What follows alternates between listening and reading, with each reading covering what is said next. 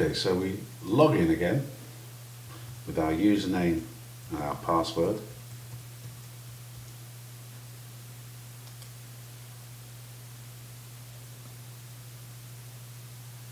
And once again you'll see the icon, the paper and pen at the top.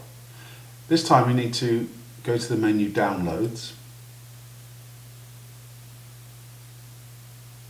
and from there we will then click the icon of the pen and paper.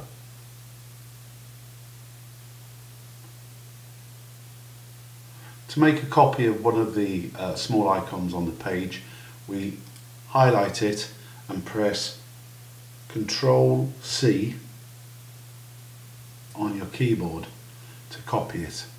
Then just place your cursor in the box below, Ctrl+V to paste it. Underneath that we now need to type in whatever the month of the year is, or the newsletter, and the year. We then need to highlight the word, right mouse click and select Insert Edit Link.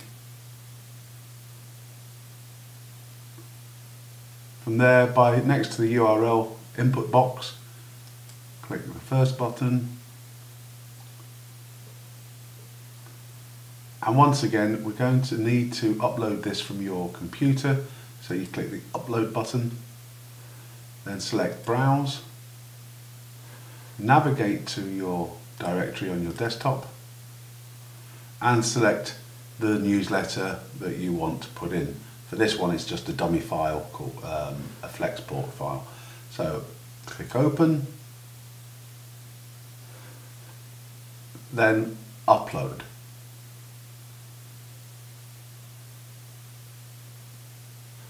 Insert,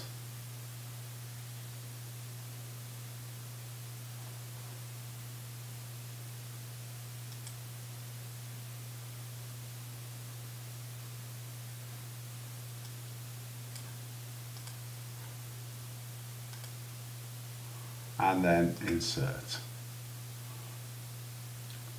Remember, this time we save the file and then exit our admin login.